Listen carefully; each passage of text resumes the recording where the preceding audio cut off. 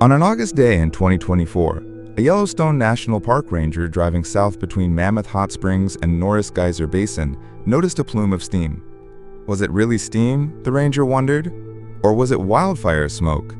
The column turned out to be steam, and not just any steam. It was coming from a new thermal vent, according to a recent blog post by the U.S. Geological Survey's Yellowstone Volcano Observatory announcing the discovery.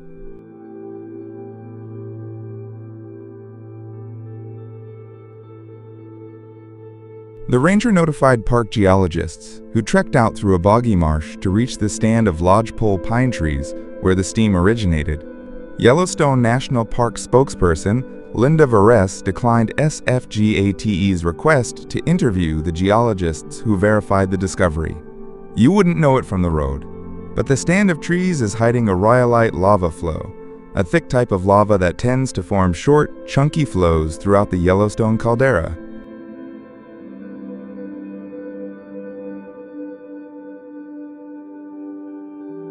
The new thermal feature stems from the base of the lava flow.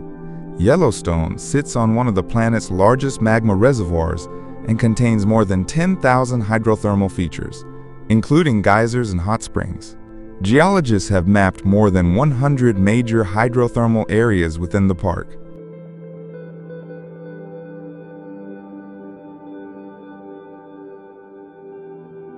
The new hydrothermal feature is yet another piece of evidence indicating the unique national park's ever-changing landscape.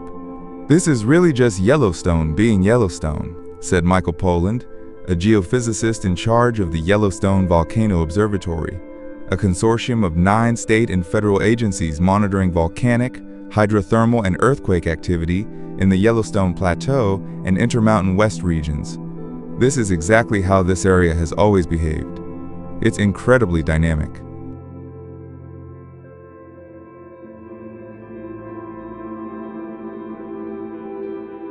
New features form all the time in Yellowstone, though it is rare for a completely new thermal area to pop up.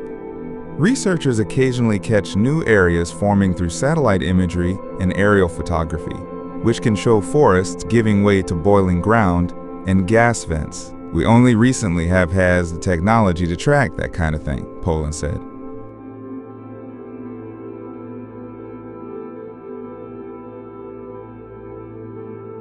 The new thermal feature is located in what's referred to as the Roadside Springs Thermal Area.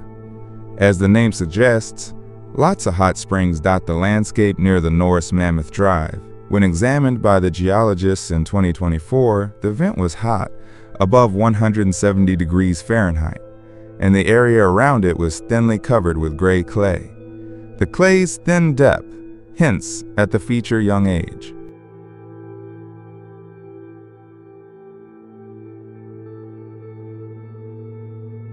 According to the Yellowstone Volcano Observatory, it's probable that this new hydrothermal feature is connected to activity that began nearby in March 2003.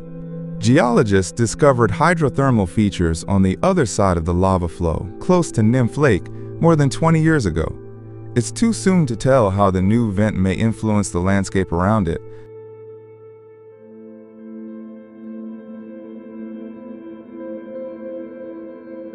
But thermal features tend to impact vegetation. Hot, mineral-rich waters can kill trees and change the characteristics of the surrounding soil. If this feature continues to be active, it wouldn't be surprising if the trees around it turned brown and fell over eventually, Poland said.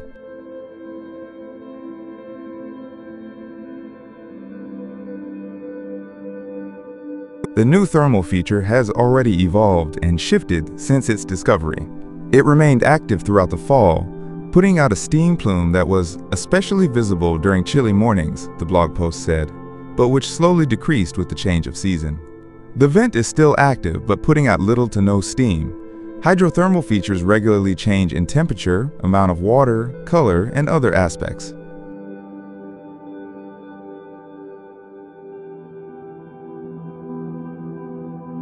Poland said seasonal variations in moisture and temperature could be influencing the vent's changes.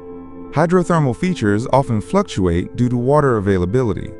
Rain and snowmelt mean lots of groundwater in the spring and summer, But fall and winter tend to be drier and colder, altering how the hot water beneath the surface interacts with groundwater above.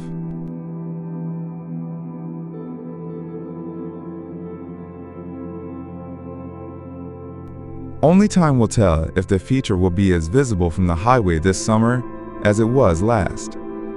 It will be interesting to see how it evolves over the course of the seasons, Poland said. Geologists plan to check on the feature again this summer, once the area is more accessible and free of snow.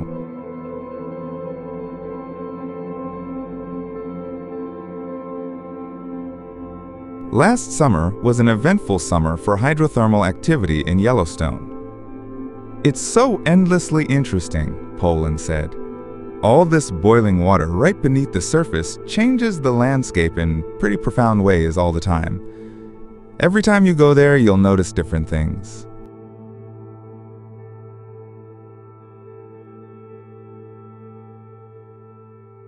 In May, a geologist doing work in the Yellowstone Geyser Basin found a small new crater.